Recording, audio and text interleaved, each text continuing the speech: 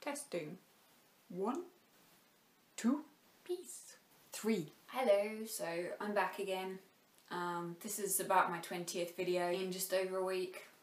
What can I say? You'll have to excuse my appearance. This video is kind of just a little bit following on from the video that I have just uploaded, which I filmed a few days ago, about refeeding in anorexia. And one of the points that I touched on is the dramatic fluctuations in weight, more distressing. My mouth tastes funny. I think it's... The lip gloss that I've just put on tastes like shit. My mouth tastes like gone off incense. It's disgusting.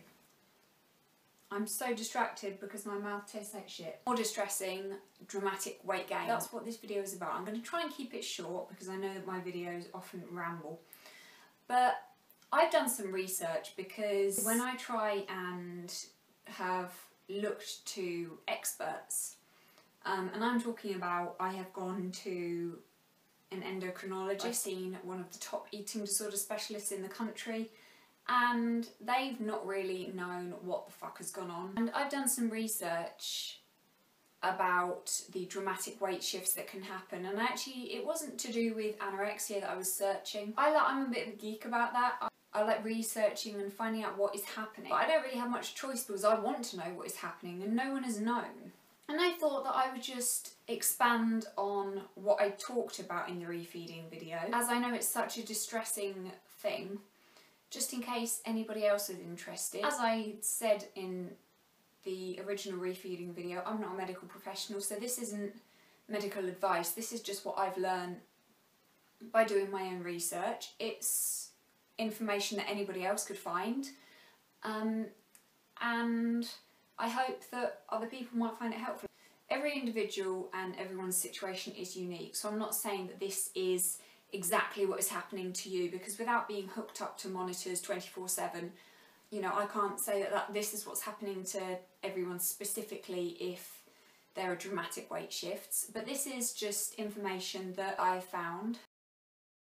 So when you go through a period of fasting or starvation, your glycogen stores are rapidly depleted, sometimes literally to the point where your body has no glycogen stores, and glycogen is basically like your backup energy stores. But I guess the best way to describe glycogen, from what I can remember, is glycogen is the energy that is stored in the body to be used. So when glycogen stores are depleted through obviously starvation, fasting, etc., when you start refeeding, the first thing that your body will do is go, hang on a minute, if I'm going to be starved again, I need to make sure that I've got storage just in case. So the first thing it will do is store glycogen. Before your body uses the food for energy and repairs, it will store the glycogen because it's terrified that it's going to be starved again. Now, glycogen, every gram of glycogen your body stores, so every gram of glycogen holds on to 3 to 4 grams of water. Yeah. So every gram of glycogen essentially weighs 5 grams. Or if you're storing, say, 200 grams of glycogen a day, that is about 800 grams in that storage alone.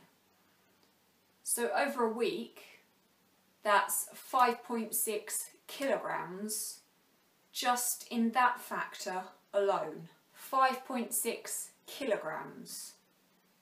Bear that in mind, okay? That's just in that factor alone. And that's kind of what people talk about when they talk about water weight. So if you eat a higher carbohydrate meal, that's what it is.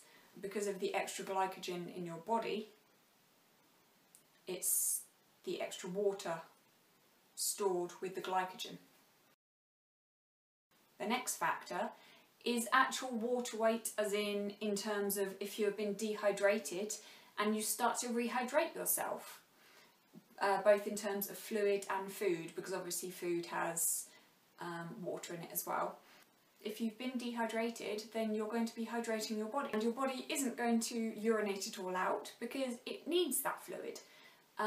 So your cells and your organs and your muscles and your tissues and everything is going to be using that fluid instead of peeing it all out. When I came out of my 3-month fast, not only had I been fasting, but I'd only been drinking 250 millilitres of water a day, and then every other day 330. And then when I started eating again, I was trying to slowly increase it, but I couldn't drink water. I replaced it with green tea. And I didn't wee for over a week, and I was like, went to the doctor and I was like, I've not weed for a week, and she felt my bladder and she was like, well, there's no wee in there. And I was like, well, where is it? And she was like, well, it's in your, you know, it's in your body, you know, your body's just using the fluid that you're putting in. And I was like, oh, well, I want it out. The next one is the actual sheer weight of the food.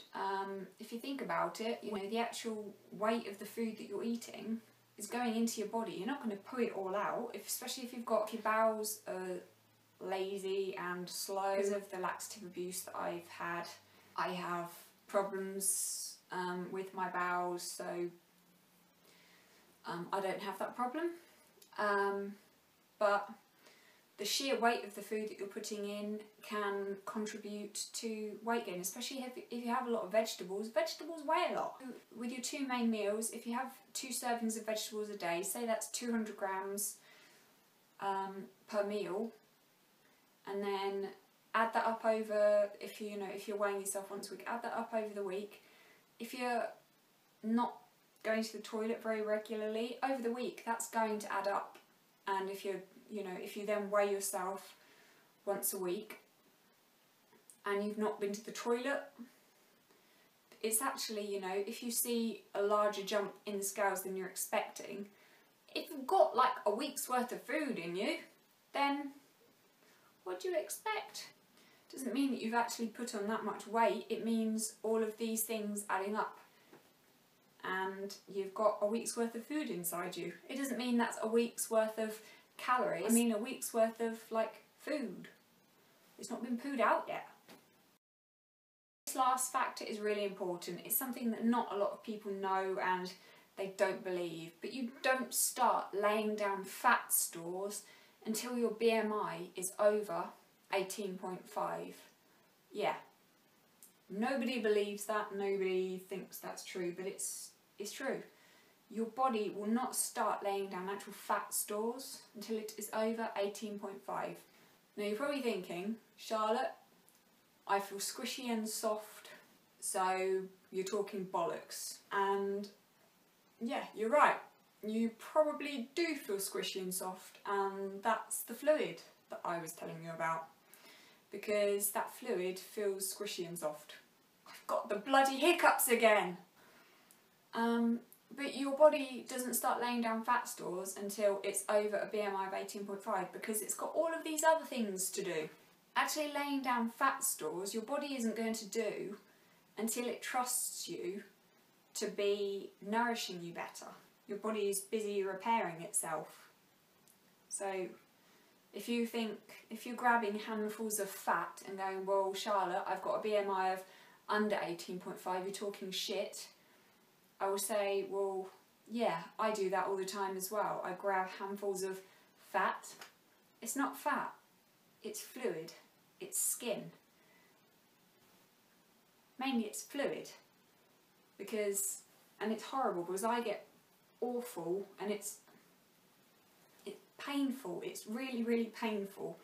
I get it all along my back, my lower back and my hips, and it's so, so, so painful. But there's fuck all you can do about it, especially if you fast like I do, because if you go to such extremes, it's worse. If you abuse laxatives, diuretics, if you purge, then it's far, far worse. So don't do that. So that's my little add-on video. Please give it the thumbs up, subscribe, and I've got lots of videos coming your way. So I hope you like it and I hope it's helpful.